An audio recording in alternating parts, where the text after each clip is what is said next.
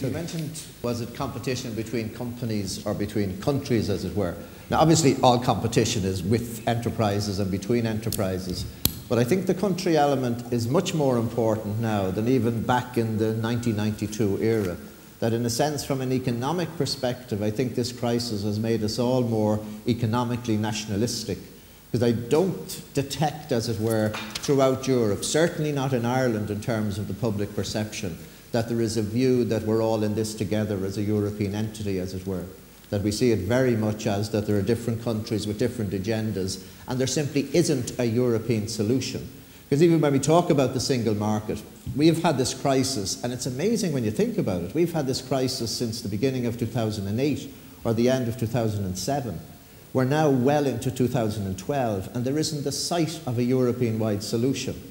It is impossible to see a solution with the European Central Bank continuing to do what it's doing. It's impossible to see a European solution with individual governments managing their public finances the way they are doing it. But I think, and I'd be interested to get the reaction, particularly of John, that we're actually further away from a European solution than we would have been some years ago.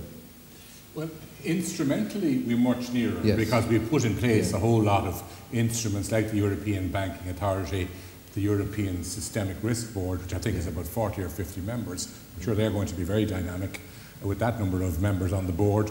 But at least they're there. They weren't there before.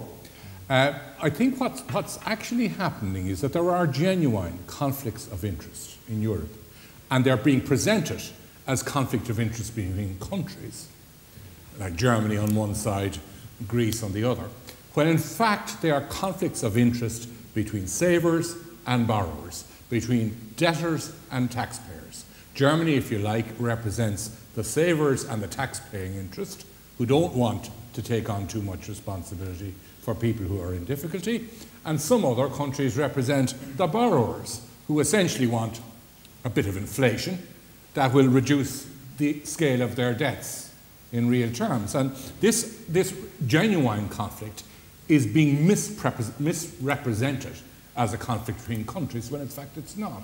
And I think if the issue could be explained in those terms, in fact, Germany is fighting for the interests of Greek savers. It's fighting for the interests of Irish savers, whereas other countries are fighting for the interests of borrowers and debtors.